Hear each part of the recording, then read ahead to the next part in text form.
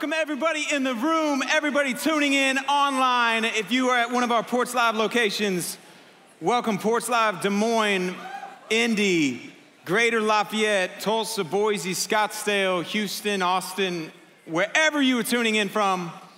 We are continuing this series, FAQ, looking at some frequently asked questions. Let me start with a story that happened a couple days ago in my world. It was Sunday afternoon after church here, took the kids home and told my wife, man, I'm gonna take our older two kids to the pool, community pool down the road. 6-year-old son, 4-year-old daughter, load them up in the car, head towards the pool. I realized on the way there, all the pool toys that I had at one point, we had accidentally left or something had happened and they just had disappeared. And so I thought, Dad of the Year, let's stop at Walgreens. I'm gonna let you guys pick out any pool toy you want. Go into the store, you get a toy, you get a toy, congrats. We walk into the store and I head immediately over to like the pool toy section at Walgreens, which is not that impressive, but it exists. And I'm standing there and I'm like, hey, you can pick any of these out. And my daughter immediately, she's 4, she finds some little like princess ball with Anna, Elsa, and different princesses. She's got it, she's locked in, and it was like $1.59. So I'm winning already. I look at my son and I say, man, now she got her toy, you pick out your toy and then we're gonna go hit the pool. And he goes, I don't want one of these pool toys. I want that. And he points over to a $15 superhero that I was like, no, we are going to get a pool toy to go swim in the pool. Remember, I'm Dad of the Year. You weren't even gonna get a toy. And then I decided to graciously allow you to pick a toy. And so we're gonna pick one of these pool toys over here. And he says, I don't want that. I don't want that. I was like, okay, then you're not gonna get anything. He said, okay, fine. I want that. And he points to something else. And it's like this Pokemon pack thing. He doesn't even understand what Pokemon is. And I'm like, you don't even know what to do with that. We're not gonna get that. And he's like, no, that's what I want. And I said, great. You're gonna pick one of these or you're not getting anything. And he says, no, that's not what I want. I want something else. And I said, great, we're not gonna get anything. So we start walking out and he just goes ballistic like a 6-year-old does, waterworks everywhere, screaming in the middle of Walgreens. And it's one of those moments as a parent where you're like, oh my, you are not getting it. You're gonna get a spanking is what you're gonna get, no toy. And I, thank you, spanking. Oh man, you don't even have kids and you're saying spanking. Oh man, that one got me. Anyway, so I say, hey, we're gonna get in the car, we're not getting a toy. In fact, she's not getting a toy, nobody's getting a toy, all of our fun gone, get in the car. And he just continues to go ballistic. And I said, hey, I wanted you to get a pool toy because we're going to the pool so that you could play with your pool toy at the pool. And he is still unmoved and goes, I don't want that. And eventually we get in the car, we head to the pool.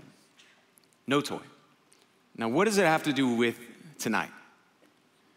Well, at the heart of tonight's topic, it is felt and can feel for people who struggle with this particular thing as though the church has said, hey, there's this gift that God has and God wants you to have, but it's a gift that can only be experienced and a gift that is to be experienced in a specific context. Just like, hey, I'm gonna get you a toy gift, but it's for the pool. We have to get a pool toy, and if you wanna experience it, you've gotta experience it there. And for people who struggle with what I'm gonna bring up in a conversation, it can feel like, man, that's not a gift that I want. More specifically, what I wanna talk about tonight is, can I follow Jesus and be LGBTQIA+, or LGBT, just so that I don't get tongue-tied for the rest of the sermon. Because it can feel like, man, I want to follow Jesus, but the church is always saying, hey, there's this gift God has given of sex for marriage and that relationship and a man and a woman, and I don't want that gift. And you're telling me, just like me saying to my son, no, we're gonna go play at the pool. I don't wanna go to the pool. And I don't want that gift.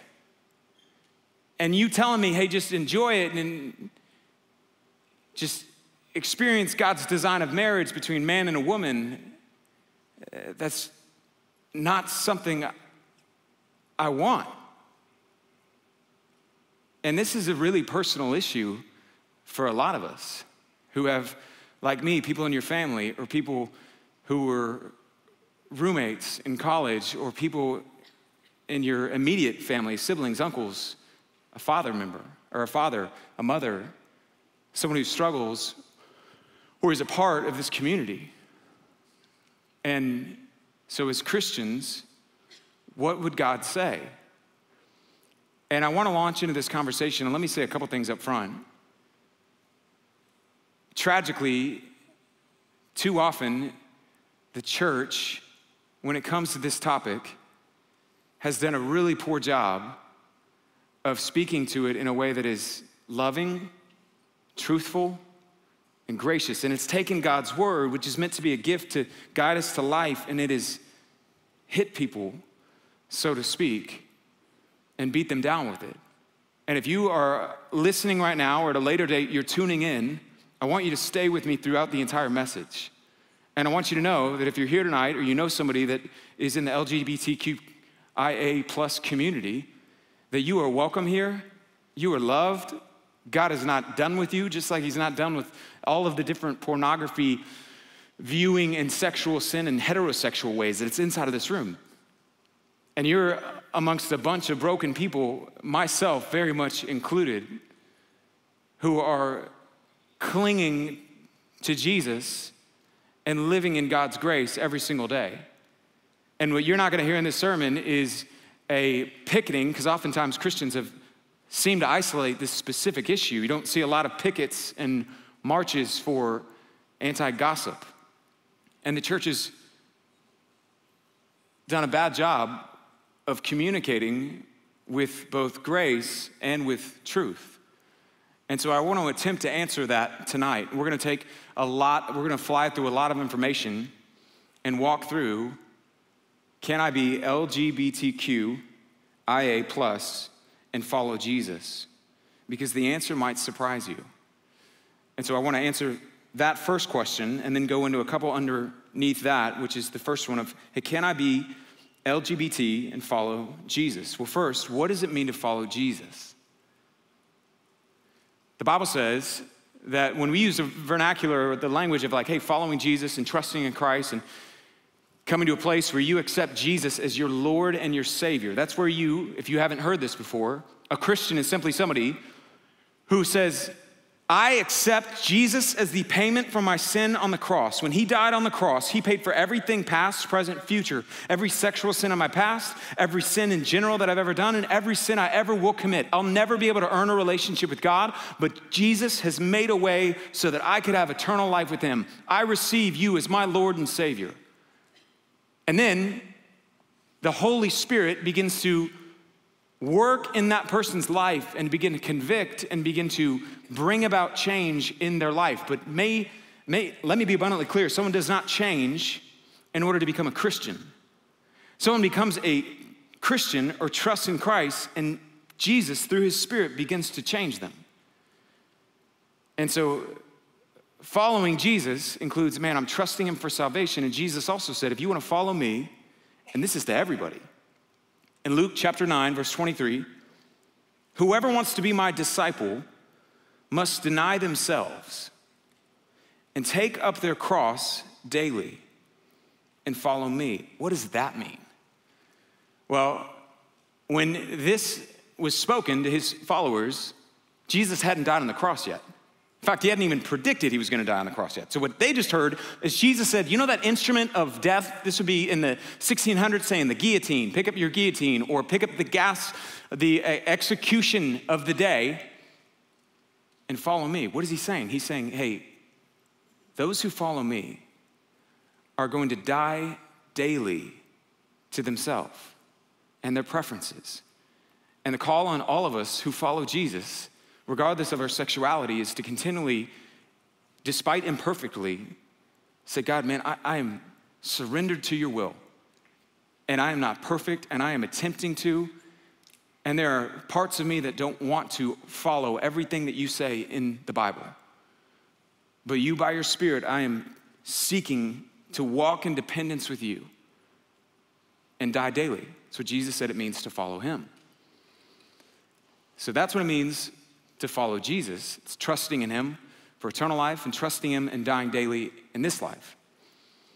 Now, what does it mean to be LGBT? LGBTQIA+. Well, I want to focus specifically on the same-sex relationships aspect of that. And there's a number of different reasons for that, and we may do a views from the porch on some of the intersex or some of the queer questioning and the different things involved in that. But the first four have tremendous overlap in regards to same-sex relationships. If by LGBT you mean I have a disposition either that I can't explain because I was introduced to same-sex pornography or I experienced some sort of event and I can trace it back in my life, or you can't, and you would just say, as long as I can remember, I've had attraction to the same sex. When all the other kids were going through puberty and they had attraction to girls if they were boy and boys if they were girl, I didn't have that. If you simply mean attraction, the Bible wouldn't classify that as sin. Same-sex attraction is different than same-sex action. By same-sex attraction, all that means is, man, I have a wiring for whatever reason, and this is a temptation for me, which wouldn't be a sin any more than a guy who's married like myself who still has attraction to women that are not my wife. Now, it's not a sin to have that attraction. It's a sin for me to sleep with someone who's not my wife. And the Bible doesn't speak to orientation, it speaks to action. Because even the language of the orientation, it wasn't as developed or existent. What Paul and over, as we're gonna see in the scripture, speaks to is that sexual action outside of the context of marriage, which we're gonna look at here in a second. And that can be heterosexual, that can be oral sex, that can be pornography, that can be sex with, which is candidly a lot more prevalent in this room than homosexual sin is. And it's just as offensive to God to be sleeping with your girlfriend as it is to be sleeping with your boyfriend of the same sex. Both of which are outside of God's design for sexuality. And so if by LGBT you mean, hey, I am living and existing in same-sex relationships, you are living outside of God's design for sexuality and for relationships. Paul, the apostle, says this in 1 Corinthians chapter 6, verse 9. There's about 7 different locations in the Bible that speak specifically to same-sex relationships, 6 towards male and male relationships, and 1 towards female and female. Every time it speaks how this is not God's design, not how God created it. 1 Corinthians 6, verse 9 says, the sexually immoral, which is sex in any context outside of marriage, nor idolaters, which is greed, worshiping something, nor adulterers, nor men who have sex with men, nor thieves, nor greedy, nor drunkards, nor slanderers, nor swindlers will inherit the kingdom of God. Wait, Paul, are you saying that being gay or bisexual or lesbian will keep you out of heaven? No. He's saying embracing unrepentant sin is a mark of someone, generally speaking, who doesn't know Jesus. And he uses a number of different things. Hey, people who consistently get drunk or slander or swindle or rob from or are thieves. That he's saying anyone who is embracing, the point is not a specific type of sexuality, it's saying anyone who embraces living in a way that God says is wrong is someone who is not living consistent with the faith that they claim to have in Jesus. And so can I follow God and be perpetually sleeping around with people of the opposite sex? Paul would say that is confusing at best, or a mark of the fact that you don't actually have a relationship with Jesus. And his point is about unrepentant sinful behavior is not the mark of the people of God. Now, doesn't Jesus say, judge not? This is something you're probably gonna hear a lot is, hey, Jesus said don't judge, the Bible said don't judge, you're not supposed to judge. The Bible doesn't say not to judge, it says how to judge. If you don't believe me, and you're listening at a later date, or you're listening right now, you can flip open to 1 Corinthians chapter 5, where the Apostle Paul is writing to the church in Corinth, and he's writing this letter. And in the letter, he says, you need to judge this specific person. And he gives this identification of a guy in the church group, the small group at that time, and he says, there's a guy who is sleeping around with his father's wife. As in his father had gotten remarried, and he's having an affair with his father's new wife. And Paul says, even people outside of the church are like, oh man, that is Jerry Springer, that is not okay, Springer stuff. That's what Paul says. He said, even the church, even people who are not Christian are going, whoa, whoa, let's back it up here. Paul says, and this guy is boasting as though, look at me, I'm living in sin and Jesus paid for it. And he says, that person doesn't know Jesus. The Bible doesn't say not to judge, just how to judge. Often, well, Jesus never spoke about same-sex relationships. Jesus didn't speak about a lot of things. If the criteria for whether something is okay for a Christian or not is whether Jesus specifically spoke about it, then things like someone beating their wife would be okay, which it certainly is not. Jesus never spoke about heroin, which it certainly is not. But the Bible clearly over and over speaks, and I want to get to God's heart behind this, to God's design for marriage, sexuality, and that living in a same-sex relationship is not living in line with God's design. As Christians, and maybe this will help, especially if you're listening and you're here maybe for the first time and you're not certain why Christians seem to be so adamant. And candidly, just if this is your first time, we talk about issues related to heterosexual sin, gossip, pornography, substance. We talk about all of that 10 times X. We talk about this. But the Bible says that we're to take God's word and it's to be the standard that informs how we live. That in a culture that says, man, you do what you feel, you do what you want, you do what you think. For you, Christians, because we said, man, I'm following Jesus. I gave up the right to say, you know what, I do what I want. Jesus, I'll pick and choose what you want. No, it says that as Christians, we pick up our cross and we die daily, and we use the standard of God's word. What's interesting is, no matter what somebody believes, your coworkers, people around you, people who have no faith in Jesus, everybody has a standard. In fact, as tolerant as our society is, there's things where we would go, that's out of bounds, no matter what somebody believes. You guys know who the number one music recording artist, single artist of all time is? You guess? Elvis. Elvis, man, this is a smart front area right here.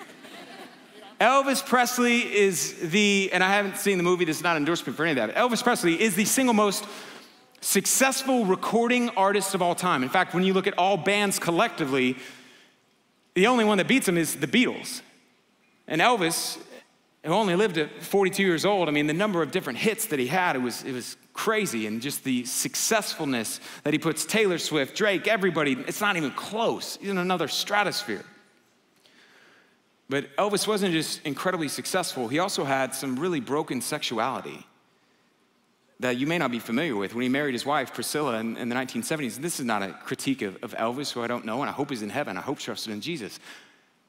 But as she records, they got married, and about 9 months later, they had their first baby, Lisa Marie. And Priscilla would go on to say that when she was pregnant with her baby, Elvis made clear, I won't sleep with you once you have the baby. I'm not attracted to women who've had babies. And I will sleep around, and he did. Now, my guess is if you're hearing that, that's not exactly the type of romantic love that you want to have in your future. And most of us would go, wait a second, what? She got pregnant, she had his baby, and he said, oh yeah, by the way, I don't sleep with moms, so I'm gonna move on from here. That's not cool. Because you would go, that's not right. Now let me ask you a question, I'm being serious. Apart from holding to a biblical standard, some sort of anchor, a compass, something that informs what you believe, why is it not right? And you would say, well, it just doesn't sit right. That's so wrong. Why? It's just your opinion. And this is where as Christians, we don't have a choice of going, this is my opinion or not. This is what God's word says. Even when I don't like it, he's calling me to follow it. Maybe you would say, no, hey, I'm fine with that. I don't matter. But my guess is there's other examples. You know, there's a group that the vast majority of every person I've ever met would say, that's out of bounds and not okay. That violates my standard of what's sexually appropriate and what's not. It's a group that's located in America. It's called it's called NAMBLA, the North American Association of Man-Boy Love. It's a group that advocates for the consent and the age of consent to be removed for people who were born with a sexual desire to sleep with younger kids, and for children who are born with a sexual desire to sleep with older men. Now, because the Bible makes clear, it's not just consensuality that makes something okay or not. The Bible makes clear sex is intended to be experienced in the context of marriage between one man and one woman. I can clearly say that's not okay.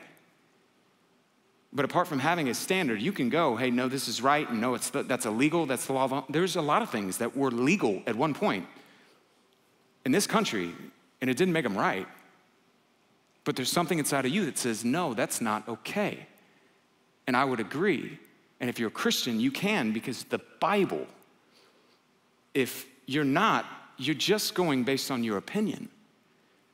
And God's word is to be this thing that informs us and the standard that we hold to. Even when society around says, man, you're a bigot, you're hateful, you don't love people. And that is not any of my heart or any of the people that are around here's heart ever to come across as. And you are loved no matter your sexuality, no matter if you agree with me or you listen to me or you care what I have to say. No matter if you care what God has to say or you ever come to trust in Jesus. And you're welcome here as long as you want. But when it comes to the issue of sexuality as it relates to, when it comes to every issue, as Christians, we go, what does God's word say about this? So that's my next question. What does God's word say about LGBT relationships? Well, as I mentioned already, there's 6 different occasions. That's in Genesis chapter 19, Leviticus 18, Leviticus 20, Romans chapter 1. I'll read that one in a second. 1 Corinthians 6, verse 9. I said 1 Timothy 1, verse 10, where it explicitly says these type of relationships are not what God desires, are not consistent with his design. But it also says that same-sex relationships are inconsistent with his design for things like marriage. That the Supreme Court can redefine marriage, but that doesn't mean God now recognizes that as a marriage. It says over and over the teachings of Scripture that marriage is between a man and a woman. And I don't say any of this to shame or make anybody feel uncomfortable or make your uncle who's going to listen to this message 2 years from now upset. I say it to go, this is just what the Bible says. And because I believe it's God's word and it's true, I don't get to pick and choose. Jesus in Matthew chapter 19, he said this, for this reason a man will leave his father and mother and be united to his wife. Jesus is defining marriage. The two will become one flesh. They are no longer two, but one. Therefore, what God has joined together, let no one separate. Paul, speaking about marriage and saying it's between a man and a woman in this matrimony, says it's not just between a man and a woman, it's ultimately a metaphor, which is why God cares so much about it. And he repeats the same verse, which is a quote from Genesis chapter 2. For this reason, a man will leave his father and mother, be united to his wife. The two will become one flesh. Then he says, this is a profound mystery, but I'm talking about Christ and the church. That Paul says, marriage is a metaphor. Earthly marriage between a man and a woman is a picture of God's unending, unbreakable union with his bride, the church. And it's meant to be a picture to the watching world. But it is clear over and over the teaching is between one man and one woman. It's also inconsistent in regards to what does the Bible teach. It also teaches that same-sex relationships are inconsistent with God's vision of sexuality, which was a gift, the very first gift God gave to be experienced between man and woman. Genesis chapter 1, verse 27 says this, God created mankind in his own image. In the image of God, he created them, male and female. Let me hit something, just side note really quick. The image of God in humanity is not seen in men, and it's not seen in women. In other words, the fullness of seeing the image of God on display in terms of humanity is seen in men and women, male and female. The qualities and characteristics of women, just like men, equally reflect together the image of God, which is why in a society and why Satan is consistently trying to dissolve and assault even the perspective that there is male and female. Because if he can get rid of that, he is getting rid of the image of God being reflected in our world. But he made male and female in the image of God to reflect the image of God, just like women reflect aspects of the image of God and men reflect aspects of the image of God. One of them on their own does not fully reflect the fullness of the image of God. But then it said this, it's the very first gift, and Adam said, amen. God blessed them and said, be fruitful and multiply, increase in number and fill the earth. That God's very first command was, hey, I want you to have sex and make babies. In other words, creation is 5 minutes old. God just finished, he's rested, he's looking around, the angels are like, man, this is awesome. What are you gonna do next? He's like, man, you better watch out, you've seen nothing yet. Tells them, I want you guys to be fruitful and multiply. And the angels are like, whoa, we have never got to be a part of that. And Adam's first command is I want you to have sex with your wife, and your wife, you guys to come together, and out of the overflow of that sexuality and that intimacy and that love together, you are going to procreate and replicate and increase. In other words, the purpose of sexuality and sex in general is not just pleasure, it's procreation. It's a gift that pleasure is involved to it, and God over and over hits at that. God is the inventor of sex. He's so for it. We talk about that all the time. But part of the purpose of procreation or of sexuality involves procreation between a man and a woman. So it doesn't just say that God says it's inconsistent with his design. It's inconsistent with marriage. It's also inconsistent with the purpose of sexuality. And finally, it's inconsistent with his design, as I've said. In Romans chapter 1, verse 25, it says, Paul speaking about how you can see a society has rejected the truth and embraced a lie. And he says this, they exchanged the truth about God for a lie. They worshiped and served created things rather than the Creator who is forever praised. Because of this, God gave them over to shameful lusts. Their women exchanged natural relations for unnatural ones with other women. In the same way, men also abandoned natural relations with women and were inflamed with lust for one another. Men committed shameful acts with men, with other men, and received in themselves the due penalty for their error. Now, when you read those, if you have same sex as a part of your current attraction or struggle in the past, you can feel all kinds of shame. Paul's point is just a clear reflection of rejecting God's design. And he doesn't just use this one, he uses idolatry, he uses worship of self. Later in the passage, he uses disobedience to parents and hatred and murder. But his point is, hey, it's a clear rejection of God's design. And here's what happens when you reject a creator's design. Consequences. Like we see this on like small levels. There's times where my wife, I've learned that if I go to wash the laundry that is her clothes and my clothes, I have to be very careful to not take clothes from a very specific pile that she throws in the closet on the floor in a very specific location. Why? Because in the past, I would go in there, get all the laundry, husband of the year, throw it in here, gonna throw this in the washing machine, and I throw it in there, and inevitably gets washed, and then I put it in the dryer, and I get it out, and I'm like, man, I'm not just gonna stop there, I am gonna fold these things, and I'm gonna fold it all up, and I'll pull out a shirt or a sweater made of something called cashmere. And when it went in the washing machine, it was like this big. And then it came out and it was like this big.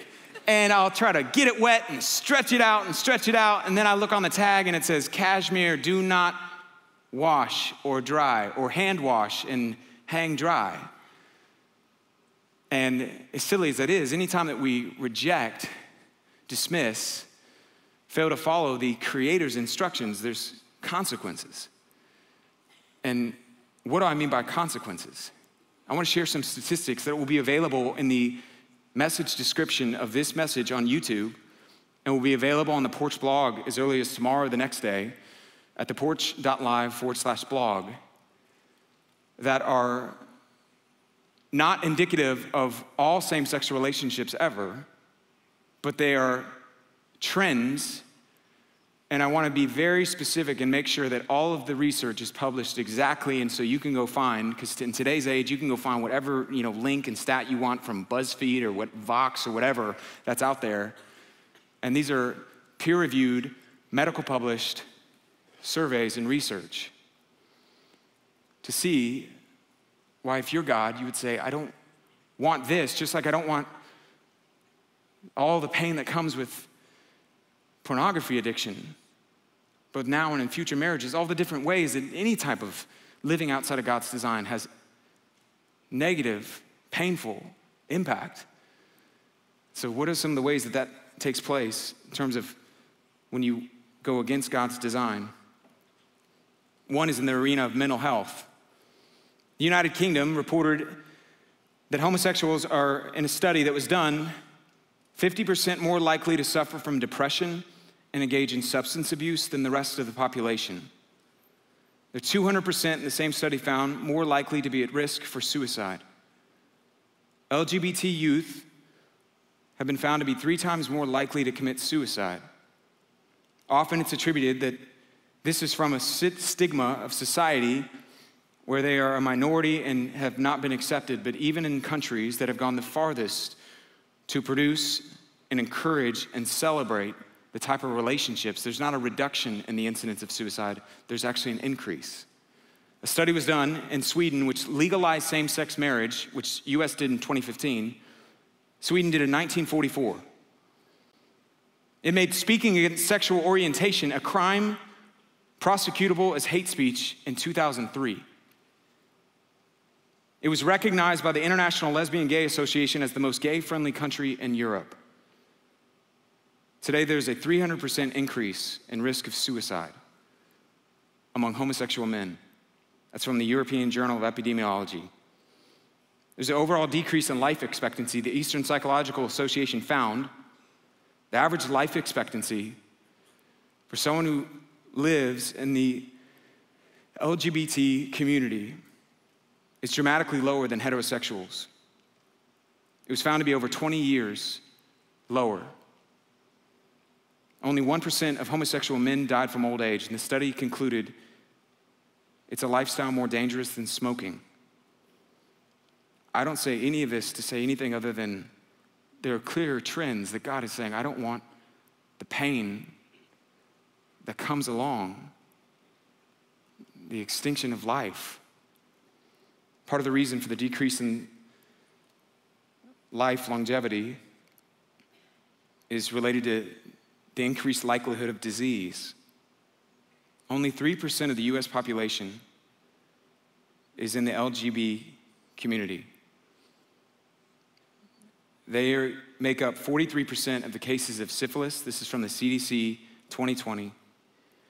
60% of cases of gonorrhea, 97% of the new epidemic of monkeypox, the new virus of monkeypox. In 2019, 70% of HIV cases, 70% were among homosexual men, 70% of the new cases in the United States. Why is disease so rampant? Studies have found that monogamy is an extreme minority. The Journal of Sexual Research, all these again will be listed, found that the modal range, as in the largest range, a majority of where most people in the community fall, of sexual partners, was between 101 and 500 in their lifetime. The study also reported that 10 to 15% had between 500 and 1,000 partners. Another that 10 to 15% reported more than 1,000 sexual partners. According to one study, 66% of gay couples reported sex outside of their monogamous relationship within the first year. The same study indicated that 90% of couples interviewed who were in a relationship had sex outside of that relationship with somebody within 5 years. In a society that says man, this is about love, it's at least also about sex. Now, as Christians, this is where we, as those called to love people, have to seek to do so in a way that is loving and affirming, and I want to focus on how to do that exactly, especially with members who may not be believers, and how we shift the focus away from sexuality. But if somebody said, man, why can't you just encourage and support me making this decision? If a friend came to you and said, hey, I'm thinking about moving to this town, and in this town, you knew they would have a 300% increase in the likelihood of committing suicide, a 50% increase in the likelihood of substance addiction, drug addiction, or alcohol addiction, that they would have an increased likelihood of divorce, and take 20 years off their life, would it be loving to say, you should move there? I think that's great. You're gonna take 20 years off your life. You're gonna have sexually transmitted diseases, virtually statistically a guarantee. You're gonna have an increased likelihood of suicide, way higher than if you just stay celibate.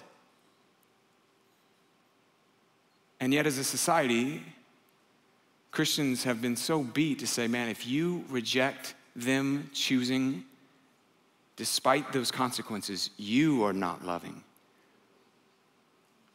And when we look at God's word and you look at even what societal research says, could it be that the opposite is true? We actually are trying to love by not encouraging that. Could it be that the society that says, let them do whatever they want, no matter the consequences on their life, is actually the ones not loving? And Jesus said, and Paul taught, that love without the truth is not love. 1 Corinthians chapter 13, verse 6 says, love does not delight in evil, but rejoices in the truth. Well, what if they were born that way? There's an article called Adultery, It's in Our Genes, released in Time magazine. And in it, there's a quote from Rick Warren, who's a pastor, that just said, yeah, I was born with the desire to have sex with every beautiful woman that I see. And no one would say that's an encouraged thing. Someone who has a history of alcoholism in their family may be born with a higher propensity to be an alcoholic, which is gonna dramatically decrease their life expectancy and life fulfillment in general.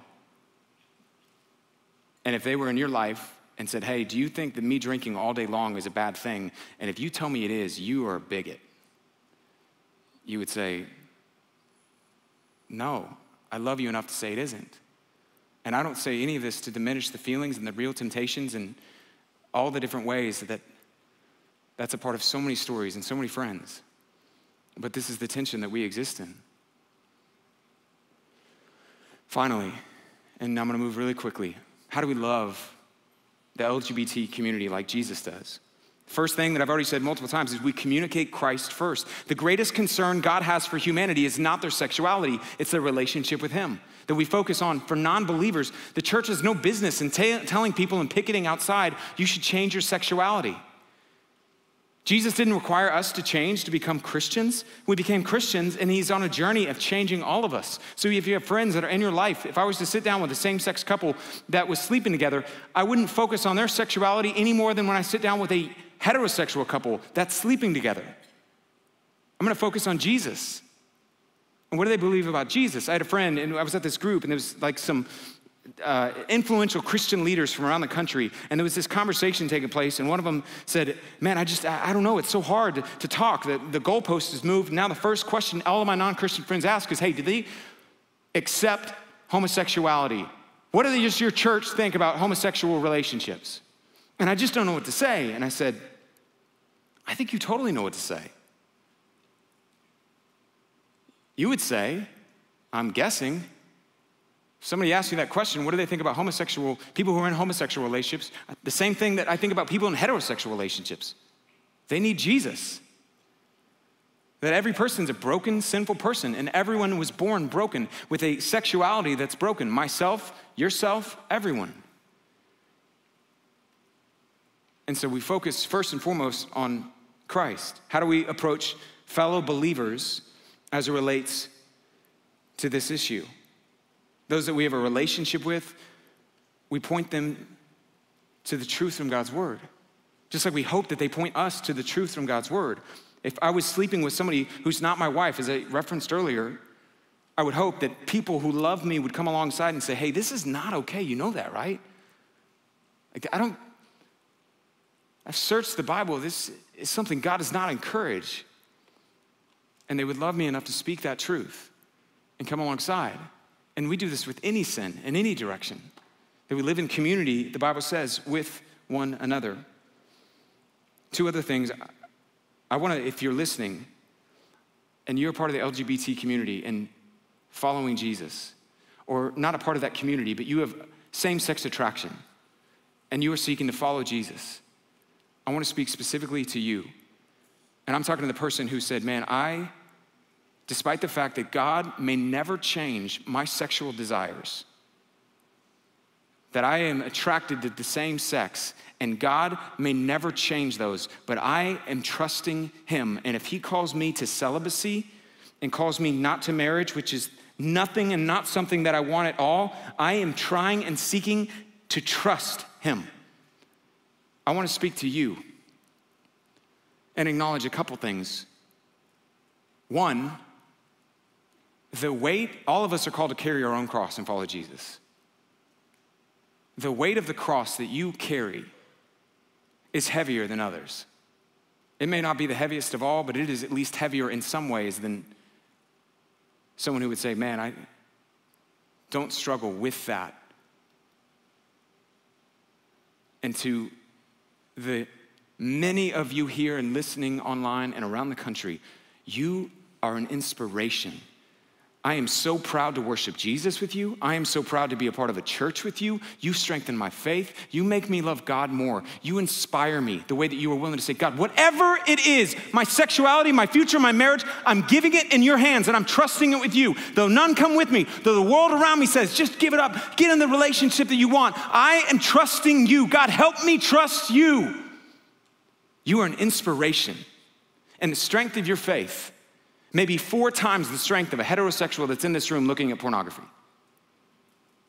And your willingness to say, God, I trust you. In addition, Jesus says that there is a special, eternal reward for anything that is sacrificed to those who surrender to him in this life. And he speaks in Isaiah specifically about sexuality and remaining single for the kingdom of God. It says this in Isaiah chapter 56. He speaks of eunuchs, but at that time was just somebody who couldn't have sex or couldn't get married. To the eunuchs who choose, verse 4 of 56, Isaiah 56, who choose to do what pleases me and hold fast to my covenant, I will give them within my eternal temple that's in heaven and its walls a memorial and a name that is better than sons and daughters. I will give them an everlasting name that will endure forever and ever. Finally, if that's a part of where you are, as much as it would be a disservice for me to say, man, God cannot, or God has promised, if you just walk with Jesus, he's gonna change that. Because he hasn't promised that. I've seen many stories where he has, but he hasn't promised that. But it would equally be a disservice for me to say, hey, if you walk with Jesus and you depend on his Spirit and you yield to him and you trust him, that God couldn't bring change in your life. Because it's just not true. 1 Corinthians, that same passage, let me read it and I'm about to close. It said this, don't you know wrongdoers will not inherit the kingdom of God. Do not be deceived. Neither sexually immoral, idolaters, adulterers, men who have sex with men, thieves, or greedy, or drunkards, or slanderers, or swindlers will inherit the kingdom of God. And that is what some of you were. But you're not anymore. You were washed. You were sanctified. You were justified. How? By behaving? No. by the name of the Lord Jesus Christ and the Spirit of our God. That Paul says, man, that was some of your stories. That's not your story. That doesn't define you anymore. There's a friend of mine who was in same-sex relationships for 15 years. He was in LA. He just thought, this is a part of my life. His name's Leonard. And he would find himself just torn over, man, I don't know that I want to be this way, and yet I'm giving into this, and I don't even know that I could ever stop giving into this. And he just was so broken. He stumbled into a church. And there he heard the gospel, and he trusted in Christ, but he still had his sexual desires that were still there, and he didn't know what to do with them, and he just felt even more tormented over, God, when will you change this? Will you ever change this? And his story, and I'm not saying it's your story or everyone's story, his story is he just came to a place where he began to attend a small group of other people, and he began to live in the light. And he began to go, God, if you never change this, I'm going to trust you. And he said, God, he saved me. And he began to rewrite his story. He eventually met a girl named Mandy. And he thought, oh man, I'll never. And their relationship, he thought, would never be something that would be a part of his life. And yet, God began to bring change in his heart. It wasn't overnight. It wasn't something that just everything went away. And she loved Jesus and he loved Jesus, and they eventually got married.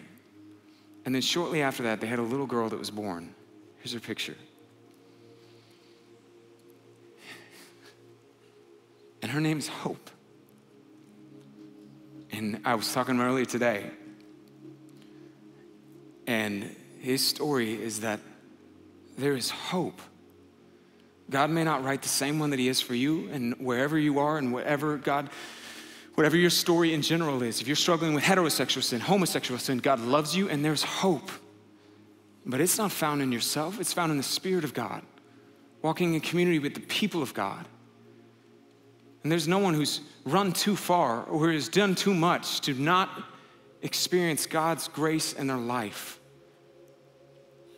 Can you be someone who has sexual attraction that the world would say makes them LGBT and follow Jesus? You absolutely can.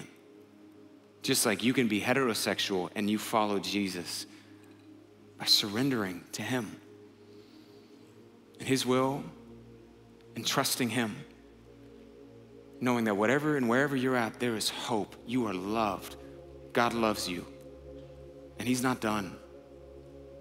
Let me pray.